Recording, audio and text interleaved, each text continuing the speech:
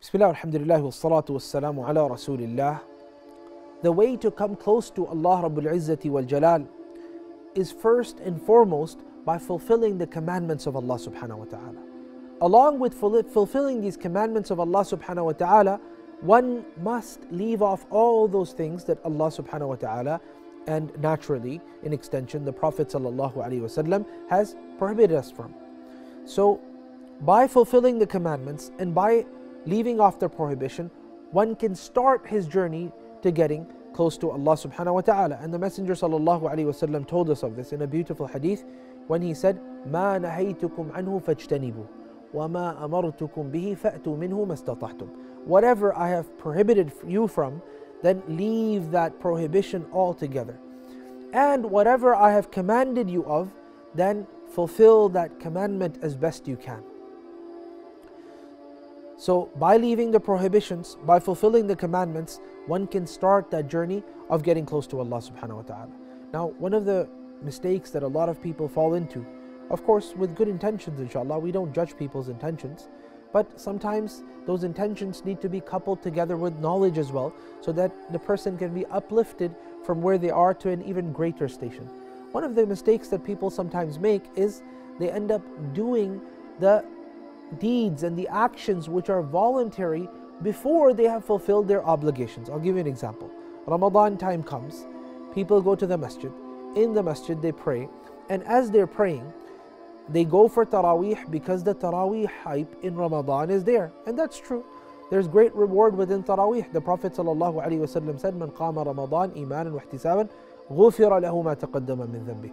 Whoever stands up the night prayer in Ramadan and he has belief in Allah subhanahu wa ta'ala and in the reward that Allah will grant, and he's hoping for that reward as well, Allah will forgive the sins that he's committed previously.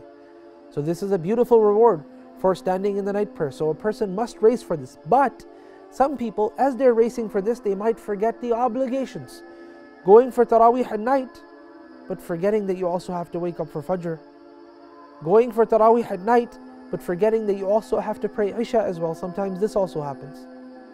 This is not the right way to get closer to Allah subhanahu wa ta'ala. The correct way and the best way is to start by the obligations. And the Messenger sallallahu alaihi wasallam told us of this in a hadith Qudsi, that Allah subhanahu wa ta'ala said, وَمَا تَقَرَّبَ إِلَيَّ عَبْدِي بِشَيْءٍ أَحَبُّ إِلَيَّ مِمَّا افْتَرَضْتُ عَلَيْهِ. That a slave of mine can never come closer to me through anything than that which I have made obligatory upon him.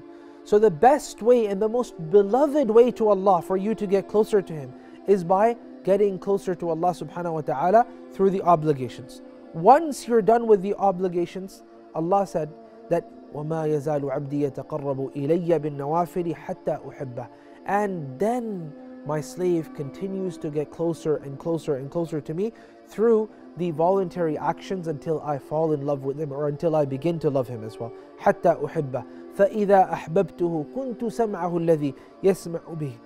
When I love him, I become like his ears that he hears with, and I become like the sight that he sees with, and I become like the hand with which he strikes, and the feet with which he walks as well. If he asks me at this junction and at this point, I will grant him. And if he seeks refuge in him, I will give him refuge as well. What does this mean? The scholars of Islam, they said that by saying, I become his hearing with which he hears, I become the sight with which he sees, the hand with which he strikes, the feet with which he walks, Allah is telling us that Allah grants tawfiq, Allah grants the ability to do righteousness with all of these faculties to the person who is close to Allah subhanahu wa ta'ala through firstly fulfilling his obligations, leaving off all of the muharramat, then doing all those things that happen to be voluntary actions in that order. I ask Allah subhanahu wa ta'ala to grant us the ability to leave off the haram, fulfill the wajib, fulfill the obligations, and to also get closer to Allah through voluntary deeds which bring us closer to Allah, and grant us the love of Allah. Wa sallallahu ala Sayyidina Muhammadin wa ala alihi wa sahbihi ajma'in.